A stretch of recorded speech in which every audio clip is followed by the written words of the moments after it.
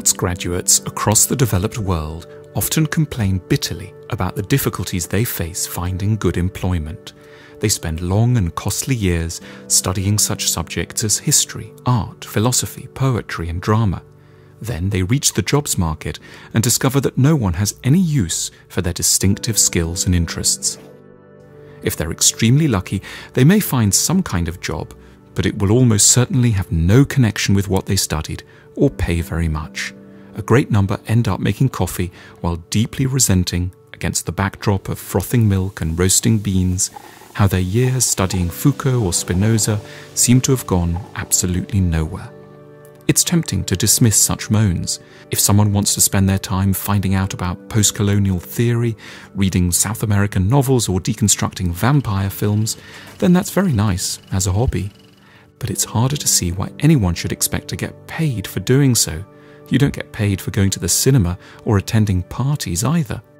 But in truth, the extraordinary rate of unemployment or misemployment of graduates in the humanities is a sign of something grievously wrong with modern societies. It's evidence that we have no real clue what culture and art are really for and what problems they could solve.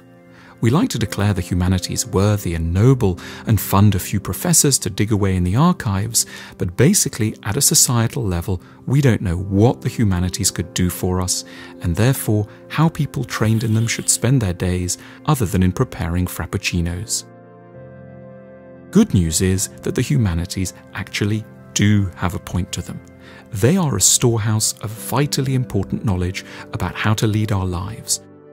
Novels teach us about relationships, works of art reframe our perspectives, drama provides us with cathartic experiences, philosophy teaches us to think, political science to plan, and history is a catalogue of case studies into any number of personal and political scenarios. The humanities have some of the biggest clues out there about how to fix stuff.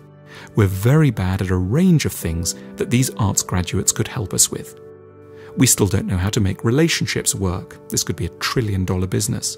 We don't know how to communicate what we're feeling to others in a way they'll understand. We're bad at interpreting our emotions and making good choices. We don't know how to treat others to get the best out of them. We don't know how to reform advertising, the media, politics, schools, architecture, and a lot of the time we're simply anxious and sad. We aren't creatures who need only practical things like food and drink, cement and running shoes. We also need help with the bits of us that religion used to call our souls, and we might just as well call our psyches.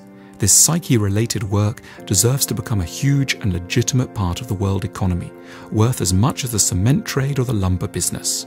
That there are so many arts graduates waiting tables isn't a sign that they've been lazy and self-indulgent. It's that we haven't collectively woken up to what culture could really do for us and how useful and totally practical it could be.